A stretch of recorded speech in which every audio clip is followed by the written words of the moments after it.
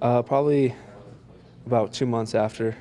First couple months I didn't really know like what to do, just trying to figure everything out, and then after 2 months I realized that I needed to come back. Who helped you through it the most? Definitely my parents and some close friends.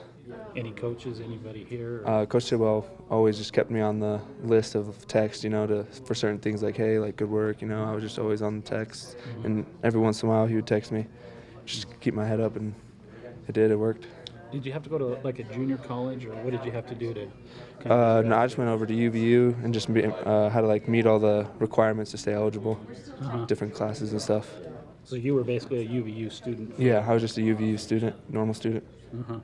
What was the conversation like when you called Bronco and said, hey, I've done what you asked me to do and I'd like to come back? Well, I mean, it started, I didn't know the whole process yet, and so I was talking to some people and they said, you need to get a recommendation. So I texted Bronco and I was like, well, I did a couple other things, but then I was like, Bronco, I did these things. I was wondering if you could write me a recommendation. And he's like, okay, well, you still have a lot to do. And then it took about another 3 months of doing all sorts of things, and then finally called me into his office, talked to me, finished up a couple letters I had to write, and then he talked to me again, and he said that he feels I'm ready. What was the single most difficult thing you had to do? Probably, getting cleared up church-wise, talking to the bishop and everything, and then had to write a lot of letters to a lot of people, apologizing and stuff. Was that your bishop back in California where you grew up? No, just out here. Yeah, Orem? Yeah, so Provo. You didn't like move home or anything? No, I stayed out here. Stayed in the area?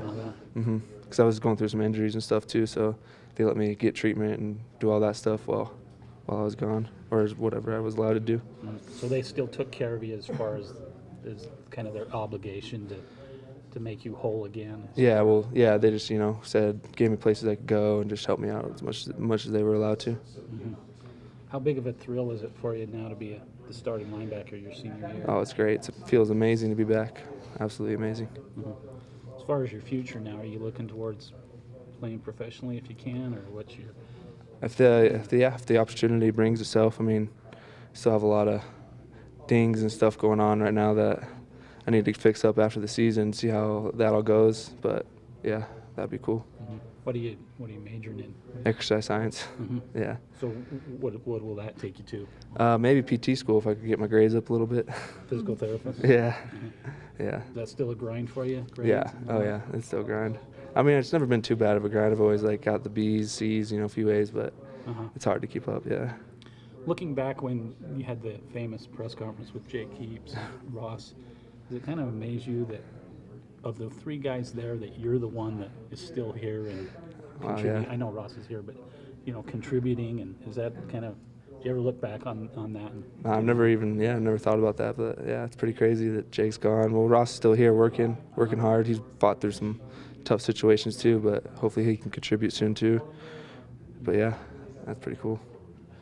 That's all I got. I was just going to ask about the safety. What did you see there? What was what was your thoughts of that? It was just 1 yard line, and they called me on a blitz, and I just went in there. Nothing really. Just saw him and just jumped on him. Didn't try to hit him in the thighs and him fall forward. I just made sure he was down in the end zone. It looked like he came through pretty clean. Is that is that a linebacker? That's got to be one of the linebackers' dream. Oh yeah. In the end zone, just a clean shot. Oh yeah, that was, I mean, perfect.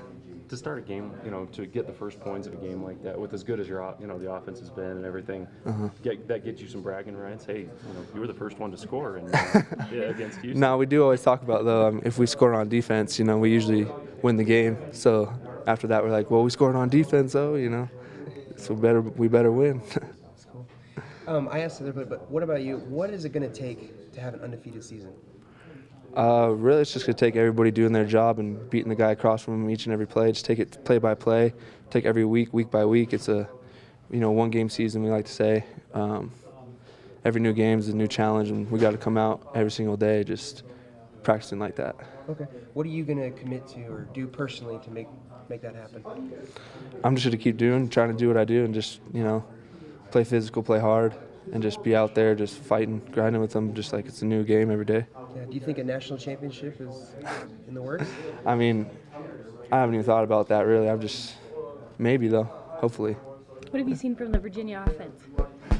I mean, they have some good athletes. We're going to need to stay assignment sound. We're going to have to stop the run.